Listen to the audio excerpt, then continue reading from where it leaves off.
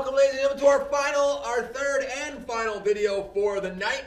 So I know the last one was shorter than the first one, but still a little over 8 minutes. So let's get busy and make this one go quick because we're going to finish off with finding the rate from a graph. This says the graph shows the distance you walk. Find your rate in feet per second.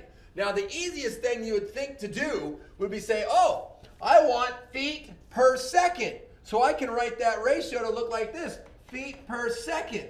So if I go down here to time and I go to 1 second, I'm going to use red, it's going to be easier to see on it, and I go up, whoa, and I can go over, and it looks like 5 feet per second.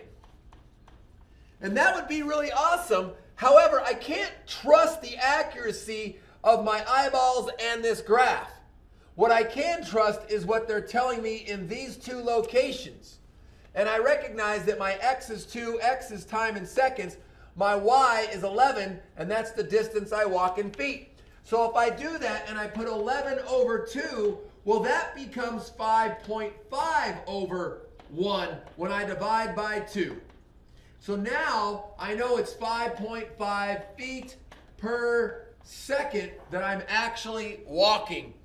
It would be awesome if we could just use the graph and take a look at that one, but we're not absolutely perfectly sure. That would be a good estimation, obviously, if we were estimating, but since they give us those numbers, they give us those points on the graph, in graphing these feet per minute, we want to make sure we use them. Of course, you can double check it. You can go to 22 over the 4, and you can find it, and you divide that by 4, you still get 5.5 feet per second. So you're going to get the same answer. So looking at a graph, sometimes it would be really easy just to look right away and see where it is, but unfortunately that was not as accurate as we wanted it to be, so we used the numbers. Let's take a look at something else here, solving a ratio problem. So ladies and gentlemen, it says you want to mix 1/2 cup of red paint for every 1/4 cup of blue paint to make 12 cups of purple paint. How much red paint and blue paint do you use? So I'm going to make what we call a ratio table here. I'm going to make a table, and I'm going to put red paint, I'm going to put blue paint, and I'm going to put purple paint.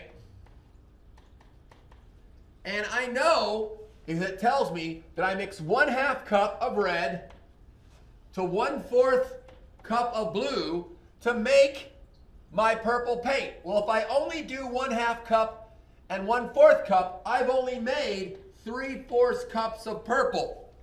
I eventually want to get down here to 12 cups. So I want to find out how much red and how much blue. So right now, I've got to work my way. And of course, we could keep going by 1/2. So if I put another 1/2, I would actually have 1.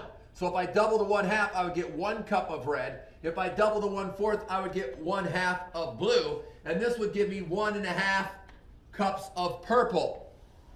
Well, I start using my number sense, and I say, wow, 1.5. If I double 1.5, that gives me 3 cups, right?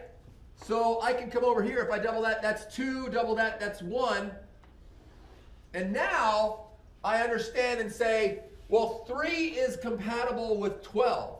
What do I multiply by 3 to get 12? Well, I multiply by 4. So if I come over here and multiply by 4, each one of these, I get that it's 8 cups of red to 4 cups of blue, which will give me 12 cups of purple. So 8 cups red, 4 cups blue will give me my 12 cups of purple, and that, of course, answers the question that we were asked. Making a table. Now, I'm going to tell you right away before we stop, because we're pretty much done with this one, except for our quick write. I'm going to tell you, when we learn how to write and solve proportions, wow, this problem becomes super fast and super easy. But right now, we just using our ratios and our rates, and we answered the question using a ratio table.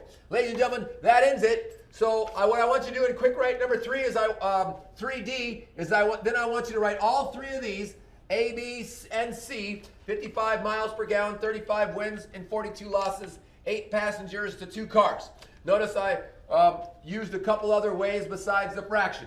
And then next to each one, I want you to decide which one of these is the ratio, which one is the rate, and which one is the unit rate. There's one of each in there. Label them, and ladies and gentlemen, you'll be done for tonight. Real quickly, make sure if you have any questions that you mark them down on unit rates and ratios and rates.